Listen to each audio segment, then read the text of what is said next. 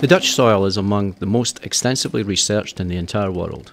In the past decades, many of the contaminated locations have been remediated, mostly to remove any risks to humans. The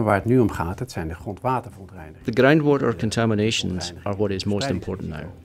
The movement in itself is not the issue, but monitoring where the contamination is headed and whether it will cause a risk at some point is. When you dig below groundwater level, you are in contact with groundwater.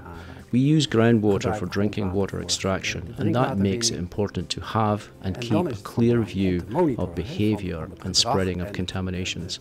This is an item that will be very important going forward. Stacks of reporting documentation and flag maps with contours of contaminations don't help us understand the situation and development of the contamination over time. MWH has developed a method to interpret the wealth of information easier and faster and display it in a unique three-dimensional visualization.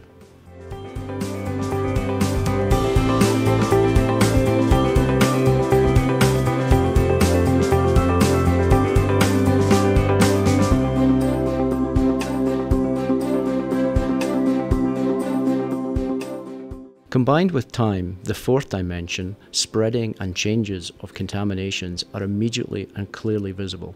Comparison over time provides insight. Is a pollution stable, or should we intervene to avoid spreading?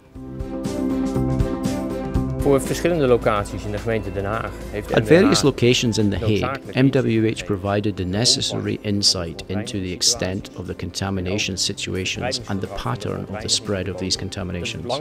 This information is an important part of the decision-making process and helps us make an informed decision how to proceed with contamination situations.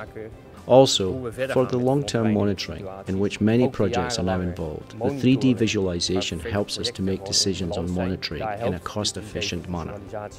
Om gericht te monitoren en dus ook kostenefficiënt dat te doen. MWH 5D adds money as the important fifth dimension to make an informed assessment of the various cost scenarios. This ensures that you find the right balance between the available budgets and the desired outcomes of your remediation efforts.